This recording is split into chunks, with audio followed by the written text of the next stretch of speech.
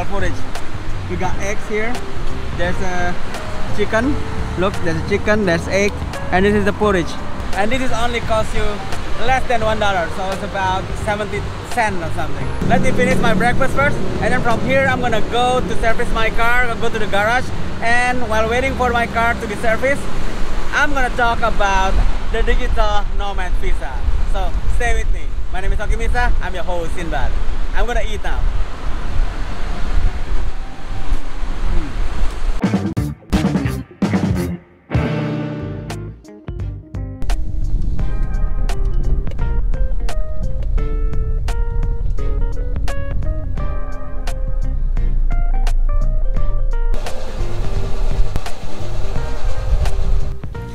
Guys, welcome to What's Up Bali channel, the #1 channel for you to know how to travel to Bali, Bali travel regulation and condition in Bali now. If you're interested on those, consider to subscribe. Yes, I'm still in a garage now. I see my car over there. My car's still being repaired. They said that I have problem with the brake. So the brake is very important. Even though I have to wait for 1.5 hours to repair it, no problem. So guys, back to our topic, Digital Nomad visa. You know, there's several staying permit available for you to enter and stay in Bali. We got the 30 days free visa. This one is for citizens of 9 Southeast Asian countries. And then we got the visa on arrival.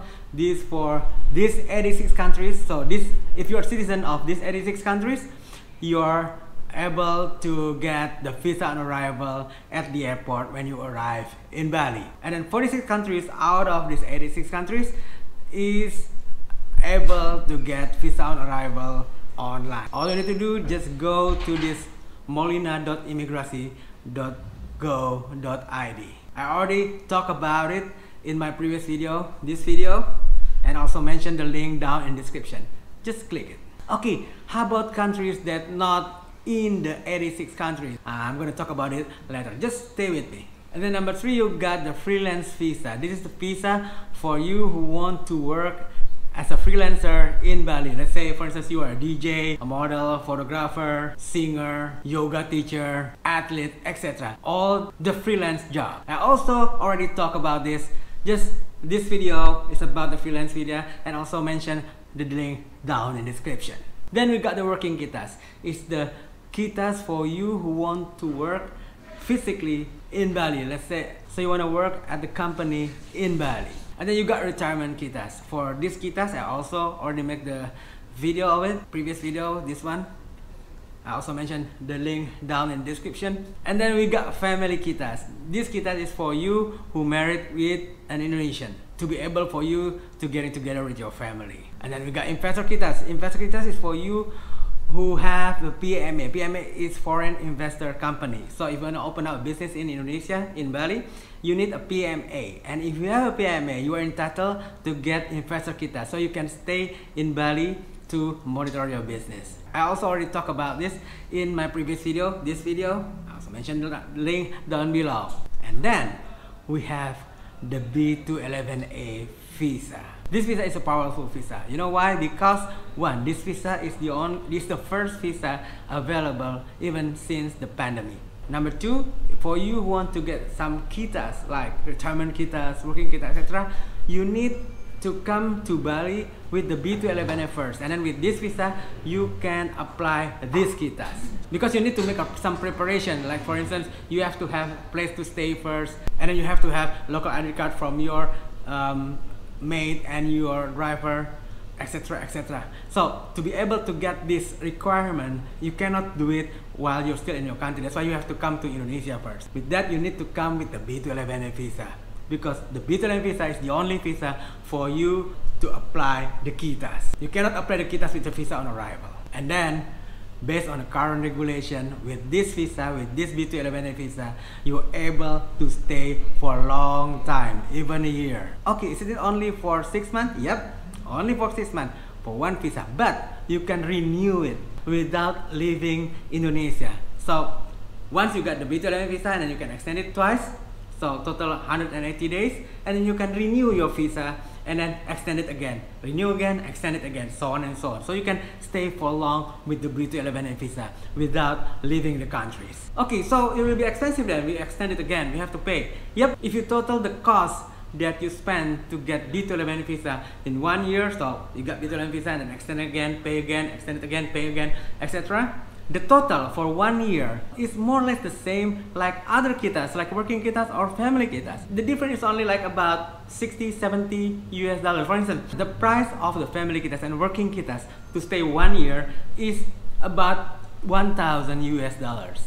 And with the B211 visa, the total for 1 year is only about 1,070 or 60 US dollars. So the kitas is 1,000, with the B211 visa is only 1,060 US dollars. Only small difference. If you with kitas, you have to pay once in advance, 1,000 US dollars in advance, stay for 1 year. B211 visa, you pay every 60 days. So let's say if you change your mind, you want to go back to your country or you want to move to another country. Let's say you want to move to Thailand after staying for 5 months, for instance. So you only pay for half of it because you pay every 60 days, every 2 months. On the other hand, with the kitas, you have to pay 1,000 in advance, even though turn out you only stay for 5 months. The downside is with the B211 visa, let's say if you want to go back to your country for Christmas, even for only for 1 week, you need to apply the visa again when you want to enter, when you're coming back to Indonesia. That's the downside. While with kitas, on the other hand, with kitas, it's a multiple entry. If you go back to your country for holiday, 1 week, and then you can just coming back to Indonesia without have to apply any visa. That's the good side of the kitas and the downside of the B211 visa. But anyway, at the moment, since the B211 visa allow you to stay long, since last year, this visa is the one who suggested by the government for the Digital Nomad visa. For those who work online. Digital marketing, translator, content creator, YouTuber. You can stay in Bali, you can stay in Indonesia with the B211 visa. This visa is required sponsor. That's why you have to apply through the visa agency. You cannot get this B211 visa in the embassy or Indonesian consulate in your country. You have to apply it online through the visa agency in Bali, in Indonesia. Like me, for instance, I can do your visa and I can be your sponsor. The process to get this visa is about 10 business days. So make sure you apply at least a month before the day you're traveling. Send me email if you want to ask more details or you want me to do your visa and become your sponsor. This is my email. Just send me email. However, if you plan to stay long in Indonesia, if you are a digital nomad, I suggest get the travel insurance because we never know. Safety is one of the best in my opinion. Perfect for digital nomad. I put the link down in the description. Just check them out. Click the link. And also get international driving license. If you want to ride a scooter, get the one driving license for scooter. If you want to drive, get the car driving license. Because we never know. If you got accident, even you're right, you're wrong because you don't have driving license. And you will get problem also when you want to claim an insurance if you don't have a driving license. Send me email if you want me to help you to get Indonesian international driving license which valid for 5 years. It's easy, only take 1 day and then you got your driving license right away. 5 years man, you got 5 years. So hit the subscribe button for those who haven't, smash the notification bell so you won't miss any update from me regarding how to travel to Bali, how to stay in Bali, Bali travel regulation and condition in Bali now. I'm gonna check my car now. So till next video, my name is Misa, signing off from Bali. Stay safe.